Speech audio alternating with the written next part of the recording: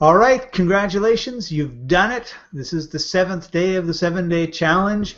And really, what we're going to be doing is taking a look at the last 7 days, where you started, where you came from. Okay, so you've been journaling hopefully for the last 6 days. You've seen some results from not having carbs, not having rest, or having rest. Getting rid of white food, getting rid of gluten, getting rid of starches. You understand the difference between being acidic and being alkaline. Those are really, really important. And one of the things that we haven't talked a little bit about, although we've sort of skirted around it, is what's called metabolic typing, which means that if your ancestors came from the tropics and ate, bananas and coconuts and stuff, whenever they picked off the tree, the way you react to food is different than if, say, you were coming from a northern climate where you had to store food in order to get through the winters because all this white stuff was around. So we call these metabolic types, and it can get a little bit involved, but this is why you could have a banana and be alkaline, and somebody else could have a banana and be acidic. So you eat a banana, you're like, everything is fine, cool dude. And the other person, which could be your partner in life, could be a coworker in life, eats a banana, and they're like totally road rage, right? And this is the other reason why someone can go on like the South Beach diet, and someone can go on the Atkins diet or some other diet or a coconut diet, and there'll be people that, 10,000 people go on this diet and somebody dies. Well, they were on the wrong diet. It was not the diet for them, or they had they didn't lose any weight. Or somebody else goes on a diet and it just melts off. So they're absolutely convinced that all you got to do is eat a banana, 4 bananas a day, have a glass of coconut water, and you're going to just drop weight like crazy. You don't even have to change anything else. Just add that in the morning. And then you do it and you put on 10 pounds. Like, what's up with that? Metabolic typing. We have these general things that are similar, and we have these general things that are dissimilar. And when we take something that works for us and we say this works for the whole all of the people on the planet, it doesn't. And then those people don't understand why you can be so happy about something and they're miserable because of the same thing. Now you're getting a bit of an understanding of that, and we're going to get into that in a little bit more depth, because we're actually going to start using some of that terminology to start sharing that with you, because it's really important. And it becomes a challenge, because what happens if you're a certain metabolic type and your partner that you're living with is another certain metabolic type, and they're the opposites?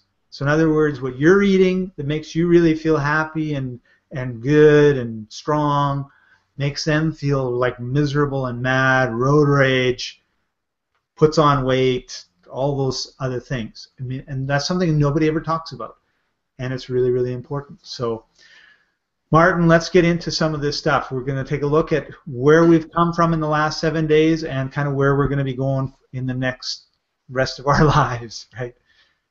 Indeed. So what you've really gone through is what you would find in either the book written by Dr. William Walcott about metabolic typing, or you would also be able to get some of it in the free test that Dr. Mercola has on mercola.com. He calls it metabolic typing.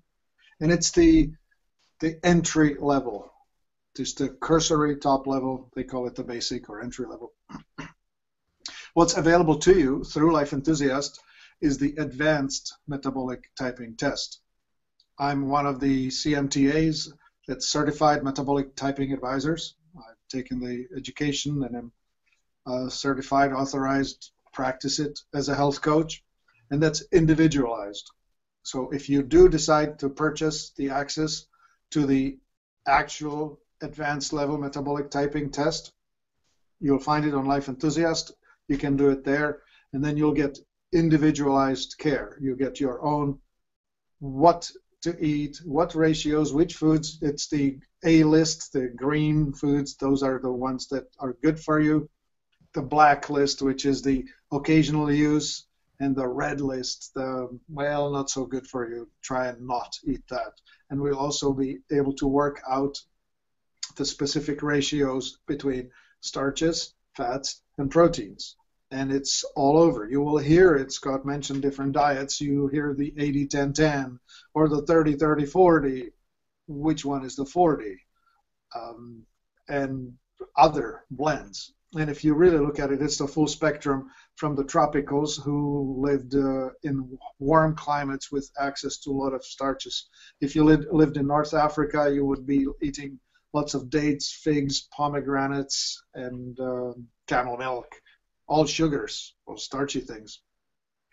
On the other hand, if you were somewhere in, I don't know, north of 60, in some really cold climate, Norway, Sweden, North England, that's probably Scotland, really, you would be living on proteins. Like 6 months out of the year, there was nothing fresh to be had. So stored sauerkraut, maybe, and some grains, some gruel, and animal food. That's what it was. And what happens is this. When a child is born in the family that lives in that particular climate, it is feeding or eating the food that's available in that resource. Up until 500 years ago, we didn't travel much. We were stuck in that geographic area.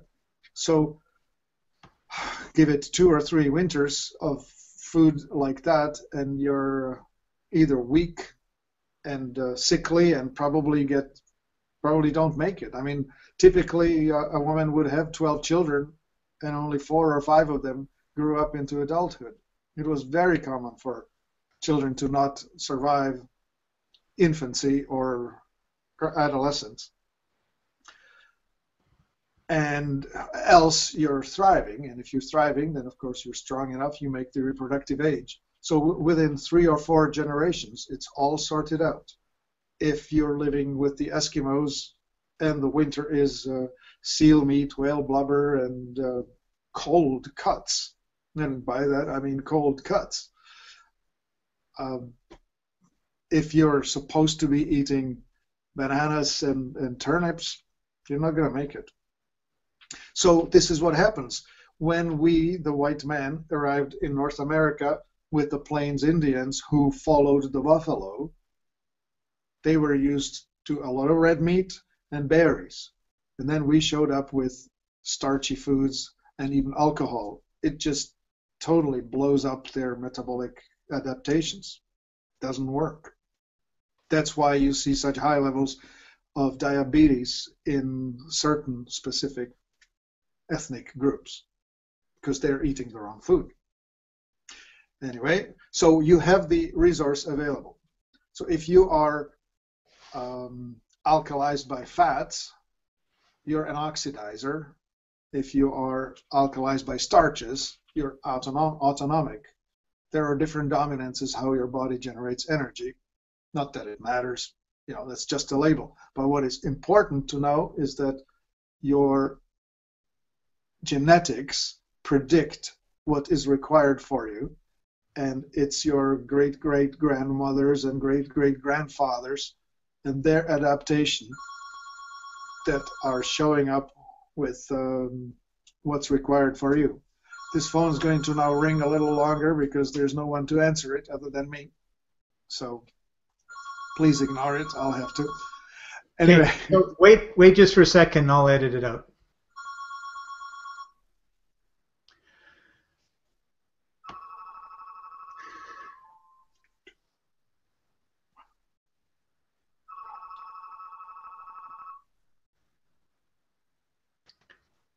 Okay, so Martin, this process that we've gone through for the last 7 days is to give us an idea of what type of metabolic type that we are, because I'm really getting the impression that a big part of the reason that we're unhealthy, that we've got fibromyalgia, is because we're not eating for our right type.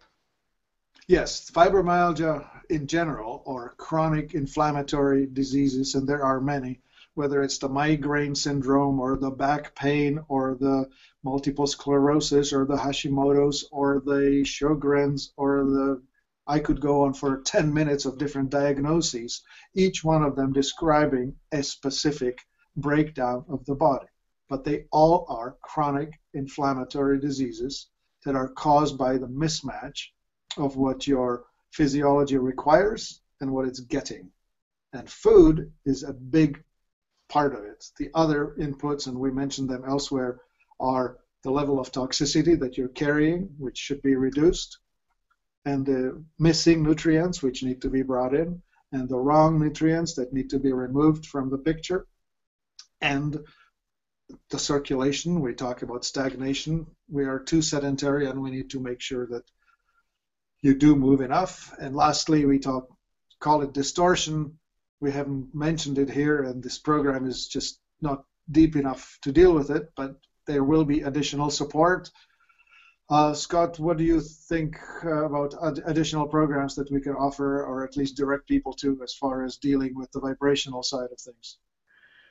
Well, one of the things that we've done is we've put together a course on the 4 horsemen of disease, and which covers what we were just talking about in terms of vibration and distortion and toxicity and so on, and malnutrition and everything else, and we get into that in a little bit more depth. So what we'll do is we'll make sure we have a link and a discount for everyone that's gone through the 7-day challenge, so that you can access that and get into it in a little more depth.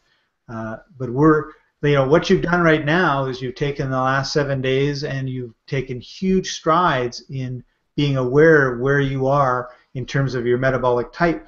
Like, you know what types of foods you need to eat if you want to be alert and awake, and you know what ones you need to take if you want to be like a little bit more mellow and everything else. And hopefully you're seeing, and also becoming sensitive to things like, I want to have a good night's sleep, and I get acidic because I really like to have a banana, and a banana makes me acidic. I should not have a banana, 10 minutes before I want to go to bed, because I'll be awake. And that actually is something that I deal with, right? Because I tend to be a night owl, and I've noticed as I've gone through this process with Martin that, hey, a bowl of cereal makes me acidic, which makes me alert, and I have it at 9 o'clock at night, and I can't get to sleep till 2 in the morning because I'm now acidic and my body needs to get back to being a little more alkaline. So I can have something different, and I'll sleep like a baby, and I'll get to bed a lot earlier. So you're going to be seeing these sort of things as well. You need to get a good rest. You need to get a good night's sleep. You need to be eating foods that are not causing you to be acidic, and not causing you to be too alkaline either, and that are supporting you, not supporting keeping the toxins in you. We live in a very toxic environment. We have pollution going all over the place. It doesn't matter where you live. You have Fukushima or Chernobyl, or you've got factories spewing out mercury and lead and everything else. It's all around the world, in our air and in our water, so we're getting it. So what do you need to do? You need to be able to support your body to be able to get those toxins out.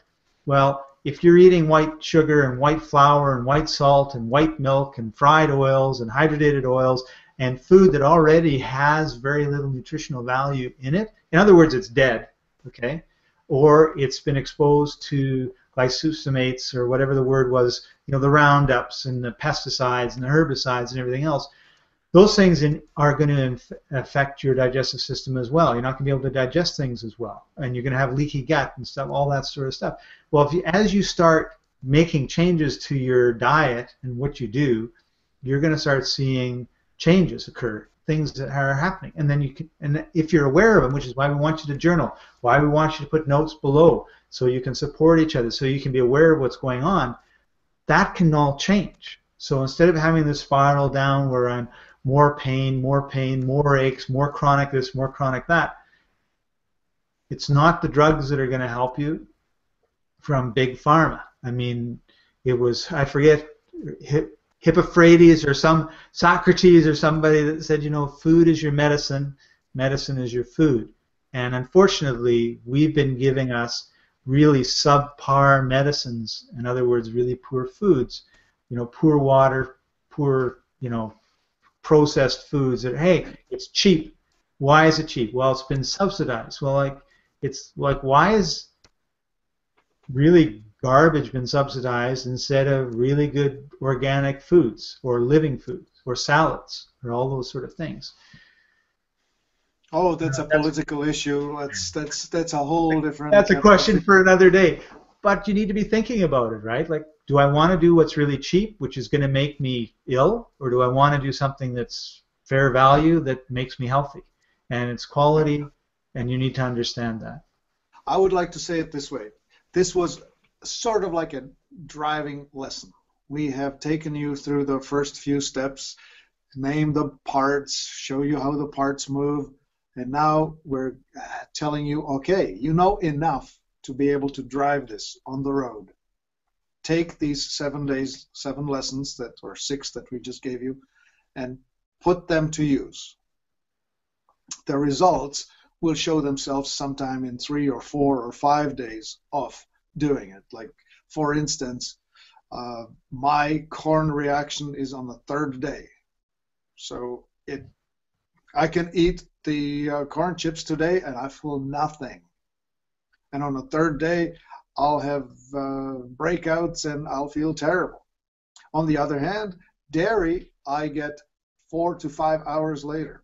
If I eat, I don't know, if I put milk, no, let me put it this way. I can eat yogurt all day long, no problem.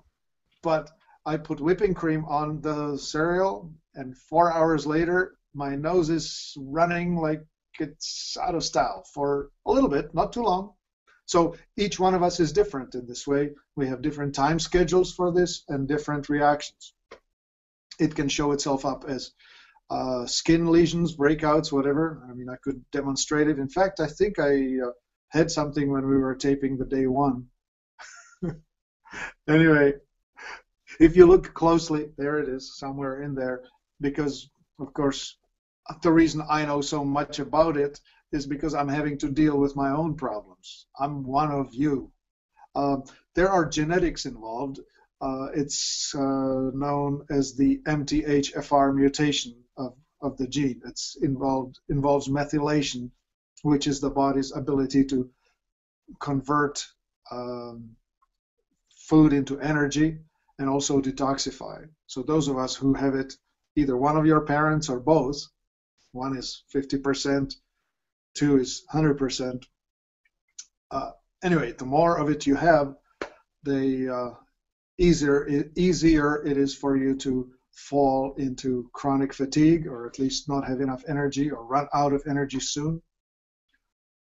And the other is to have difficulty detoxifying. So when you do pick up toxicity in the industrial environment, whether it's mercury from dental fillings or from the exhalations, the vapors that come from coal burning power plants, or whether it's herbicides, pesticides, stuff from fabrics like fire retardants, or stuff from plastics like from lining of the cans or the water bottles, or I don't know, I could just go on into a long rant.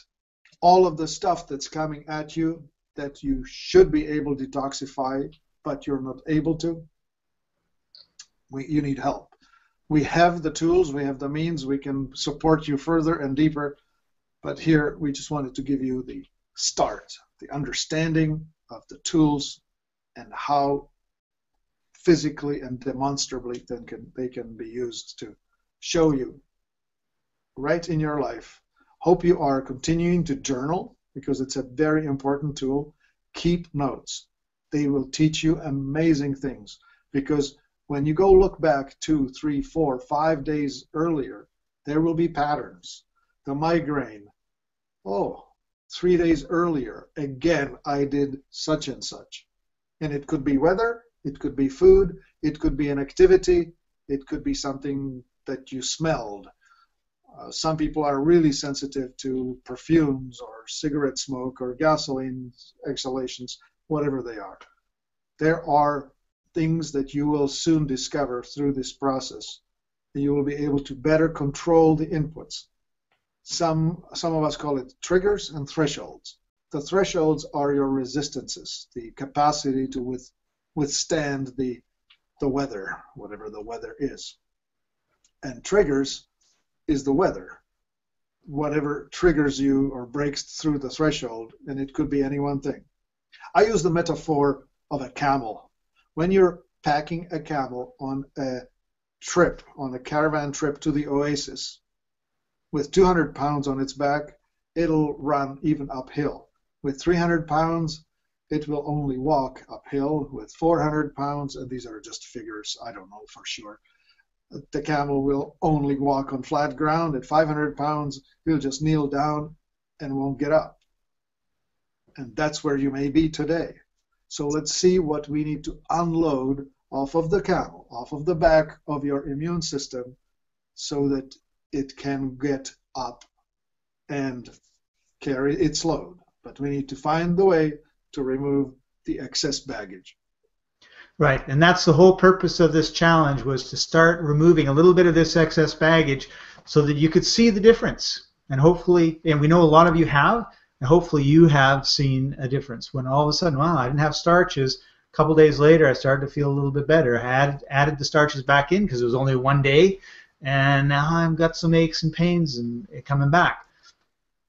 And that's really what we wanted to do, was add to your awareness of what it is that's going on, because it's really is your environment and it's what you put into your mouth. And this challenge was all about what do you put into your mouth, and it can be other things as well, but we need to start somewhere, and that's where we started. So that brings us to the end of the 7 days. We're considering doing another challenge. It'd be a little bit different, maybe just picking one item and going 7 days without that, as opposed to just doing this on a daily basis. Let us know what you think down here. Continue to journal, and also let us, keep sharing how it's going. This is a 7-day challenge. Doesn't mean you have to stop day 8 and not participate. This is a place where you can be supported, where you can share, where you can support other people, and together we can all get healthier and stronger. And that was the whole point of doing this. So thank you very much for joining us. Martin, do you have any last words before we sign off for today? Thank you for taking the time. Call us if you need. We're at 1-866-543-3388. Go to our website, life-enthusiast, that's ENTHUSIAST.com. You'll find us there. There's lots of reading there, lots of possibilities. But first of all, use this tool as your guidance, as your entryway into discovering what's going on and why it's going on. Thank you so very much. Our mission is restoring vitality to you and to the planet, and we certainly hope that we succeeded in that mission with you during this challenge. So thank you very much for joining us, everybody.